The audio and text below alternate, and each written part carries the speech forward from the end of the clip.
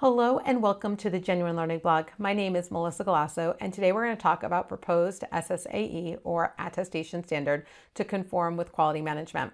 So the AICPA previously issued SQMS 1 and 2, technically also 3, as well as SAS 146 and SARS 26, which provide guidance around quality management.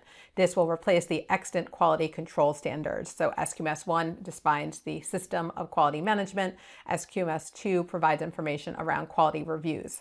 SAS 146 and SARS 26 says how do you leverage your quality management system in an engagement, and provides engagement level guidance for audits as well as review and prep and comp engagements.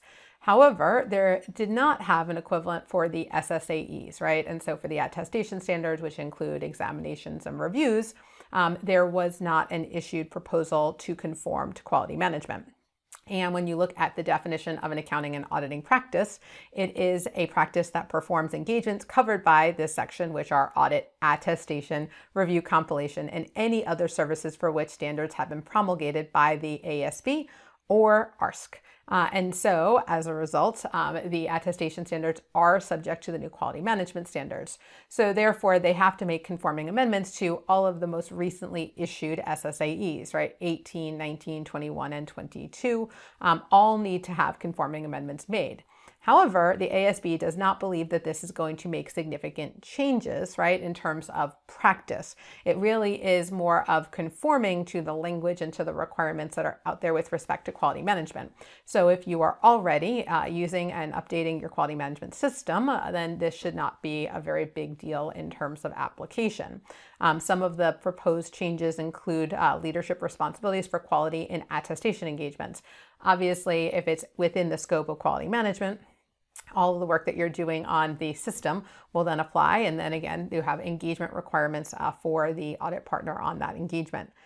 It also incorporates and emphasizes the importance of these concepts underpinning the other quality requirements in both the suite of quality management standards and obviously this proposed standard. So again, going back to the concept of, okay, we're just trying to make sure that there's consistency here.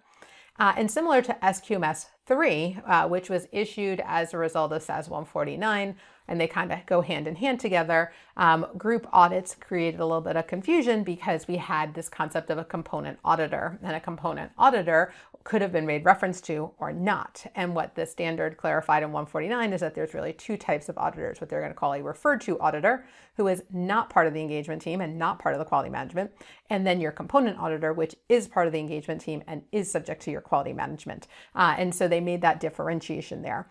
So again, consistent with sort of that issue is amends the definition of an other practitioner and the requirements around using an other practitioner in order to, again, align with the concept of what is subject to quality management and how when engagements are or not subject. And so again, it's going to be consistent with the SQMS 1, similar to how we had to address that in SAS 149 as well as SQMS number 3.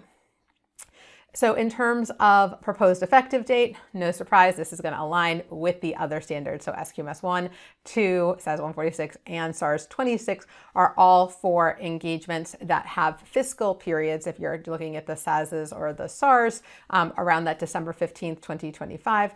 Because attestation engagements don't have a fiscal period, it would just be for engagements performed beginning on or after. And so that is usually how we have to do it, because the subject matter is not a financial statement. So when you're doing the SASs and the SARs, the subject matter are financial statements, so there are periods that we can wrap around that.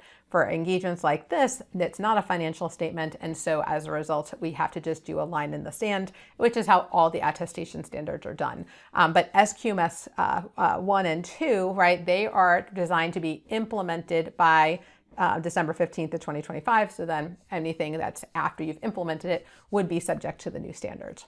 So again, the timing of it is going to make sure that they're all kind of effective at the same time. All right, so that's a wrap on this week's blog. Again, nice and short and sweet and to the point, but important to note that they are making these changes to the attestation standards for those of you who are performing AUPs, reviews, and examination engagements. So I want to thank you guys for joining me, and I hope to see you on a future blog. Have a great day, guys. Bye-bye.